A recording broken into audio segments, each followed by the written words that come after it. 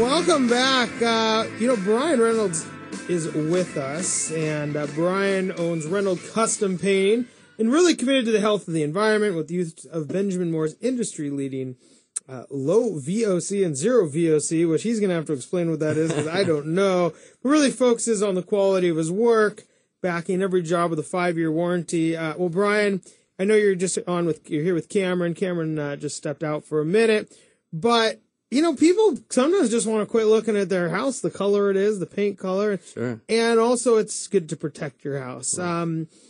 When should people start considering painting the exterior of their home?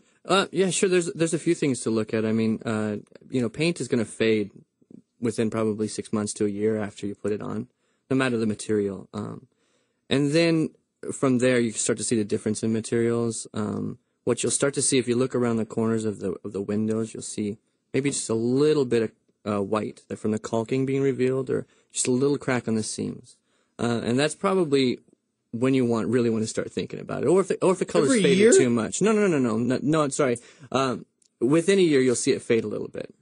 4, 5, 6 years into a probably lower quality paint, you'll start to see little cracks in the seams. Got it. And then, that's probably a good time to start budgeting. You're going to need to in the next couple of years. If you see a literal crack where you can stick your finger in there, then it's time to call somebody and get it done. Or obviously the paint's chipping or cracking, you want to get it done.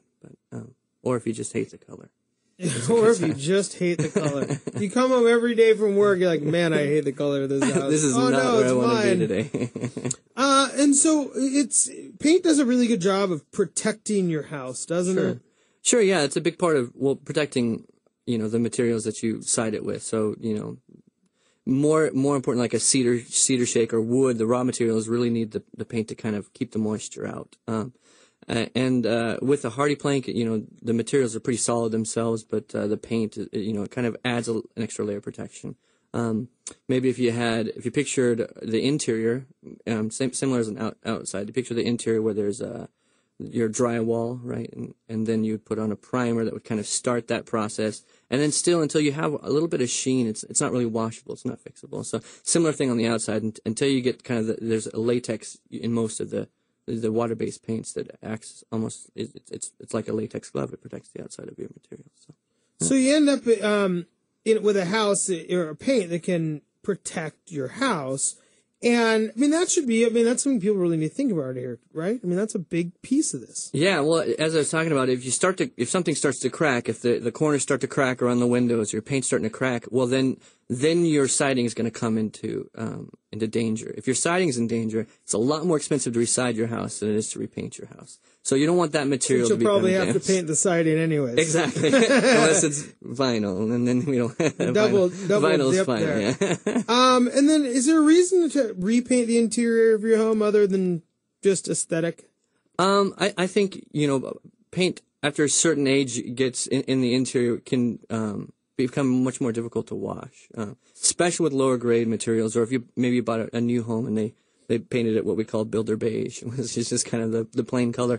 A lot of that can be, they're doing a lot of homes with that color in a track home or something. So it's probably, when you move into a new place, especially even if it's a newer home, you probably want to look at it within 3 to 5 years, probably start repainting the interior of your house, just because the quality of the material they use, just in new construction, the way that it's done isn't always what you're looking for. And then when you start to see, a lot of, if you can't wash it off, it's probably a good time to repaint.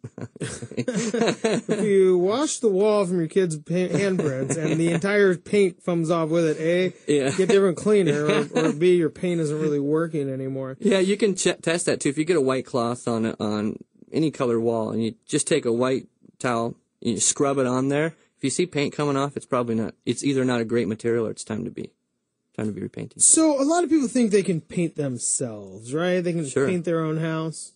A lot of people can. Kevin Daniels, who's joining us in a minute, is sitting there going, no.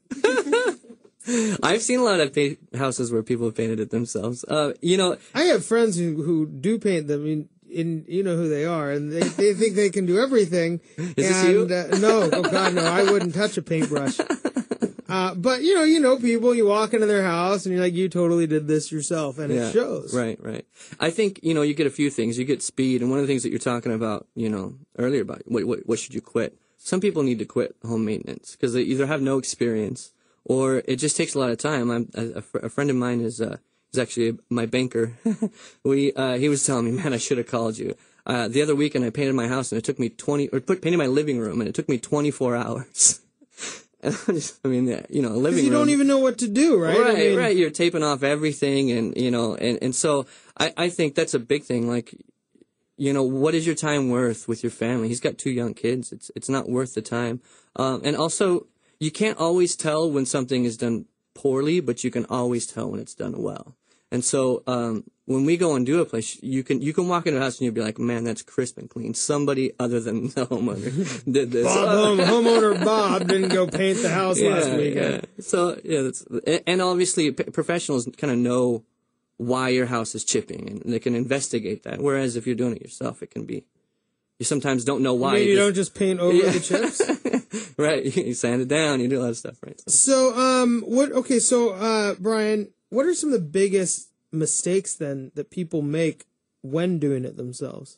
I think that's kind of a good segue from what we were just talking about. If, say we're talking about chipping and stuff on the exterior of your home, if you just kind of paint that over, well, there could be a lot of causes for that. There could be poor ventilation for the siding. That could be the cause. If you don't get that fixed in another 2 years, you're going to be calling somebody, and then it's going to be because of a lot of bubbling and chipping paint that you need repaired. And then your siding goes. And so it's, that's kind of a common thing where you just kind of don't know all the ins and outs. Some other common mistakes are poor materials choices. Just because someone has a good marketing plan, doesn't mean that they have good materials. So. And well, speaking of good materials, I told people we'd get to this, Benjamin Moore's low VOC. Volatile organic compounds. Okay, and explain what that means. It's basically breathing in bad stuff for you. Okay. So you walk into a room, it's been painted, it smells like fumes. And there's low VOC paints, there's no VOC paints, and there's paints. Right. And I use all low or no VOC paints. Benjamin Moore has a great line of Natura paint. I don't know if I should be plugging Benjamin Moore, but I like their stuff, so I like it. And I recommend my mom uses it, so everybody else should too. Your mom uses yeah. I like the first name. Again, we're here with Bryan Reynolds of Reynolds Custom Painting. Bryan, we have about a minute left before we have to go to break. When you think about these environmentally friendly paints, less toxins, we've recently had a couple guests on to talk about just the biological safety of homes. And this seems to be something that, if you're not breathing in toxins, your kids aren't breathing in toxins, that's a healthier way to live. Sure, absolutely. Yeah. That's like I said, I recommend my mom uses the paint. So, it goes towards, just kind of adding value to life other than just the way that it looks. And spend money on materials. You're going to have to do the labor. And when you think about the difference in material cost, it's such a small percentage of that whole job.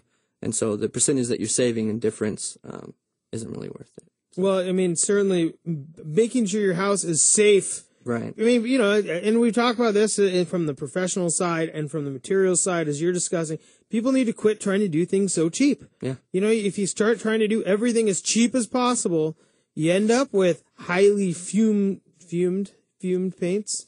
Highly fumed. Highly fumed. If it's not toxic, real, then we'll just use it. I just imagine like an old Scooby-Doo episode with the never mind. The green mist. Yeah, the green mist coming off the walls and your kid breathing it in and coughing and that's what asthma. That's what VOCs are. Now I sound like one of those mist. insurance commercials.